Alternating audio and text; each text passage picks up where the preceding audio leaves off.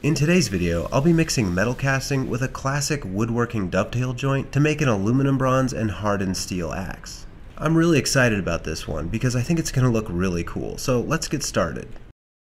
First, I sketched out a rough idea of what I wanted it to look like, and then I modeled it in Fusion 360. And once I knew exactly what I wanted it to look like, I designed a pattern that I could use to cast it.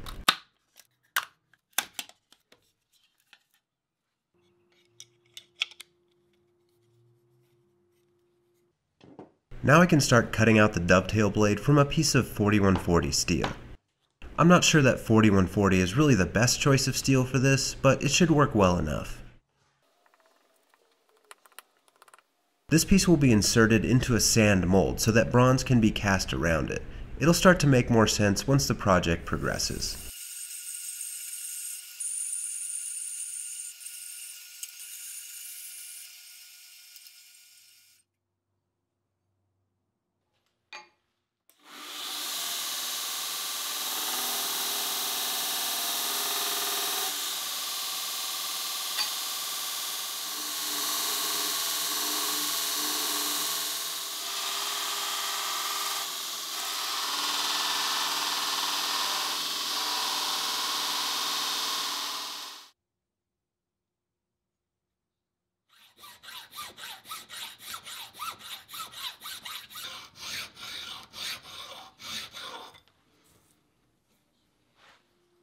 That looks good, so next I'll weld this little piece of mild steel onto it to give the bronze a little bit more to grab onto.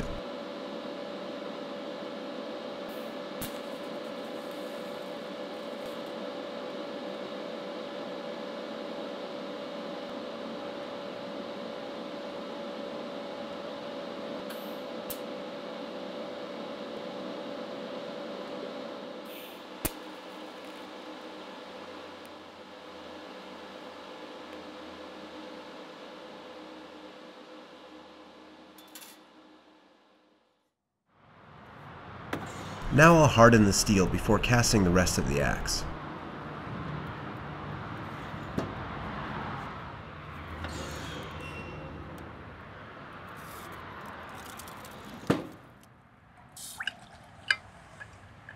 You're really supposed to temper steel after hardening it to remove some of the brittleness, but I'll use the heat from the liquid bronze to do that a little later. I sandblasted it to clean it up, and now this thing's ready to go, but I need to make one more thing before I can start making a mold, and that's a sand core for the eye of the axe.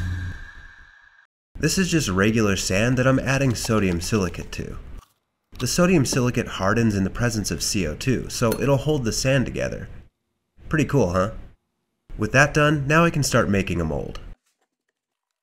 I've shown this process many times in my videos, so I won't go into great detail about everything I'm doing.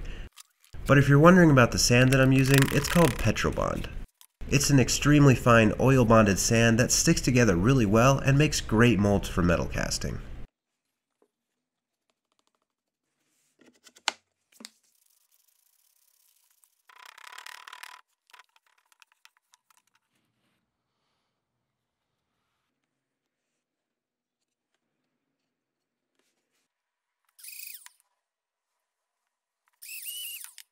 Like I mentioned earlier, I'm leaving this piece of steel inside the mold so that hopefully the aluminum bronze that I'm pouring in will flow right up next to it and lock it in place. Aluminum bronze is just an alloy of copper and aluminum, and in this case I'll be making it with 90% copper and 10% aluminum by weight. I'll melt the copper first, and then once it's melted I'll add in the aluminum and stir it up.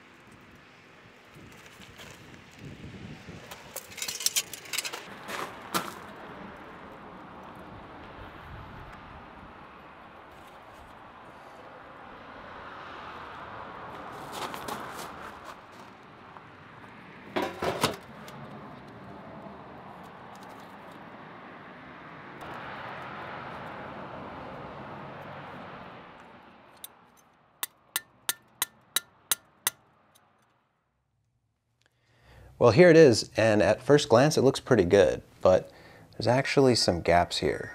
And that happened because as the metal flowed into the mold, it hit this relatively cold steel and it solidified before it could fill out every little nook and cranny. In order to fix that, I'm going to tilt it this way, and that's going to force the metal into these little crevices as quickly as possible with as much pressure as possible. So it's going to fill up this way. Hopefully there's no problems up here with it solidifying before it gets to the top of the axe here, but we'll fix that if that's a problem.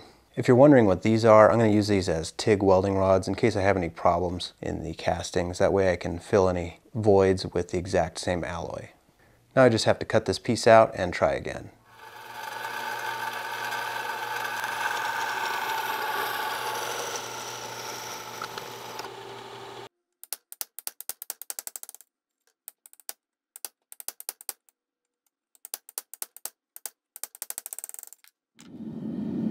I decided that it would also be a good idea to preheat the steel a bit to give the bronze more of a chance to fill in the dovetails.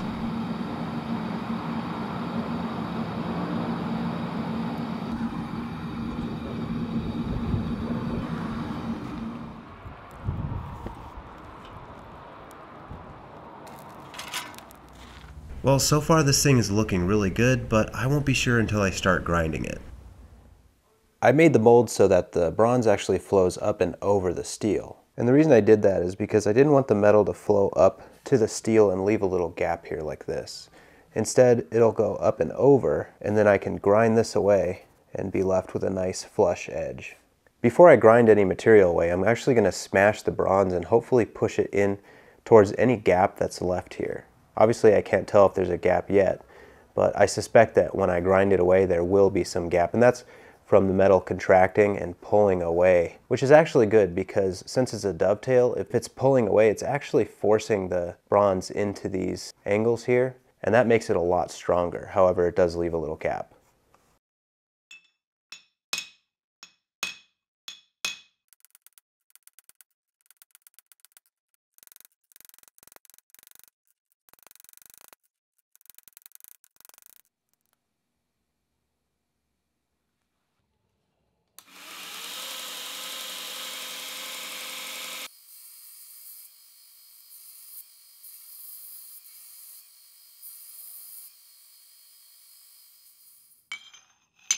It's a big relief to see that the joint looks nice and solid without any major gaps. I had been thinking about how to make this work for quite a while now, so to grind down to the joint and see that it looks good was really satisfying. Now I just have to start grinding metal away and start shaping the head.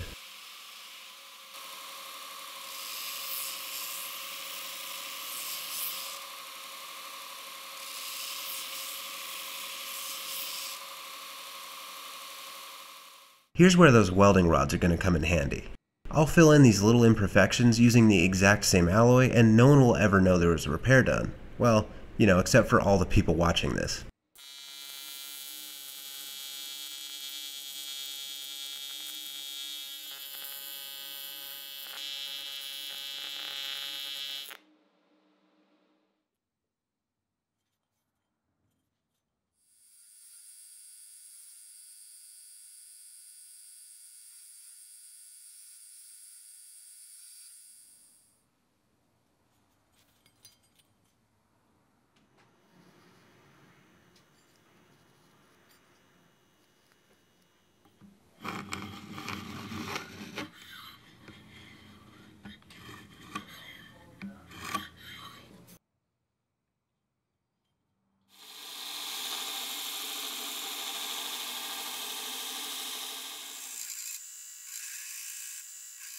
This is my first project using a belt grinder like this, so it was a bit nerve-wracking just diving into grinding this axe that I spent so much time on, but I just took my time and I'm really happy with how I did.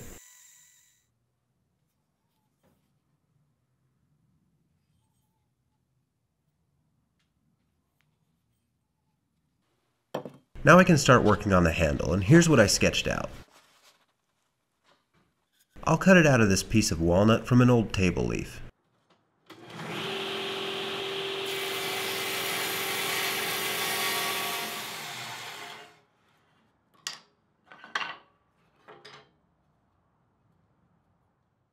Once I had it cut to the right thickness, I laid out where the eye is going to fit over it. That's what the hole in the axe is called.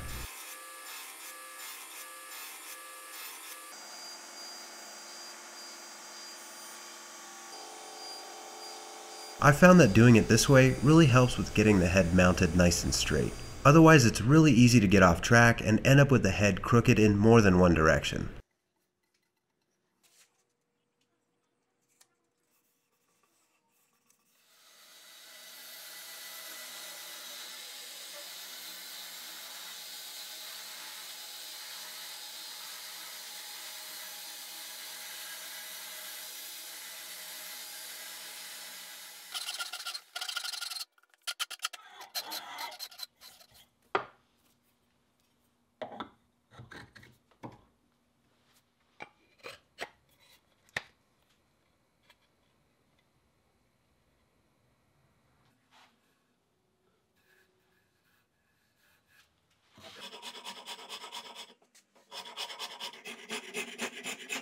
Making a handle like this is a slow and methodical process, but taking my time and being very deliberate with what I'm doing really pays off when I end up with a really nice looking handle.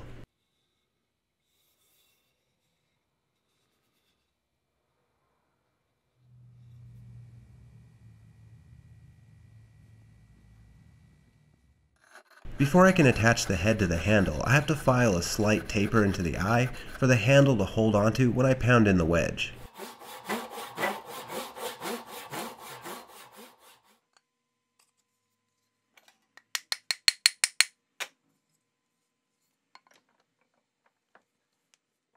Off camera, I made this wedge using the same wood that I made the handle out of. I'll hammer it in with a little wood glue. And it seemed appropriate to use one of my shop-made hammers to hammer it in.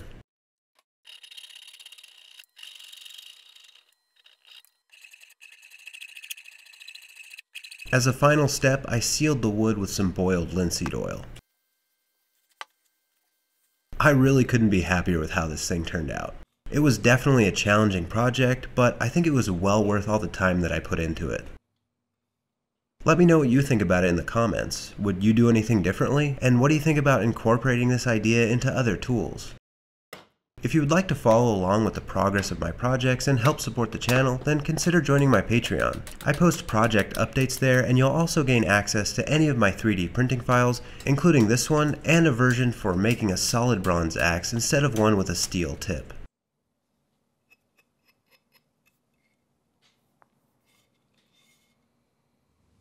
Well, thanks for watching, and I hope you enjoyed the video. Please let me know what you think in the comments, give the video a thumbs up, and subscribe for future projects.